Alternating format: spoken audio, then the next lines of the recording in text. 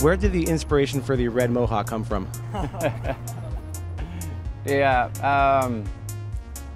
Inspiration was my hairdresser at the time. Yeah, we thought it looked quite cool, and we didn't really think about it with Arsenal, but then it worked quite well.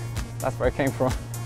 So Freddie, obviously when you were a player, we used to go to Bad Waltersdorf in Austria.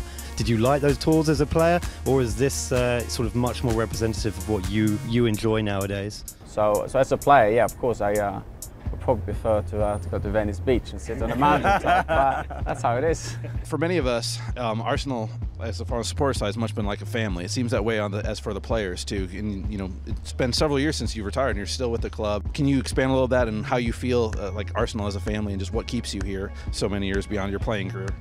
I get asked that sometimes, and it's hard to put in words. But I stayed in the club for 10 years. A lot of us did it because we loved the club. Of course, we had a great side and we won a lot of things, but of course sometimes we've got offers to go elsewhere and this and that, but we all stayed. And it's that little Arsenal special thing, I think. It's like when I went into training, for example, I shake hands with the cleaners and the receptionists and my teammates, because everybody has equal value, and we're all a team. It doesn't matter who you are, and I know that's not always the case in some clubs, and I think that's what's special with Arsenal. And maybe other things when we play, we try to make the talking on the field and not maybe so much in the media, like trying to be quite humble and respectful to each other. I think the boss is quite important with that, to show respect. And me as a human being, I love that part.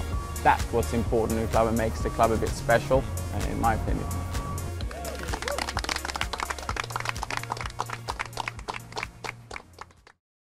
For more videos, subscribe now.